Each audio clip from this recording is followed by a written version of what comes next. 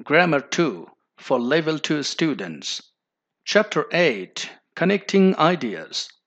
Connecting ideas with and. Combining to complete sentences.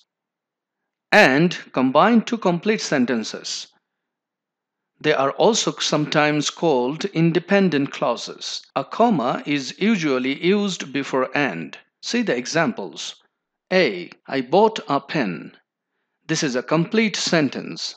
B. He bought a book. These two are complete sentences. They are also independent clauses. If we join them by and, you can see the answer is I bought a pen, the complete sentence, and there is a comma after that, and we put and with the other independent clause or other sentence. There is another example. They visited Paris. I visited London. If we join these two complete sentences, it looks like they visited Paris, and there is a conjunction and between these two complete sentences, and we should put a comma before and. There is another example. Ali swims in the morning. Ahmed plays football in the afternoon.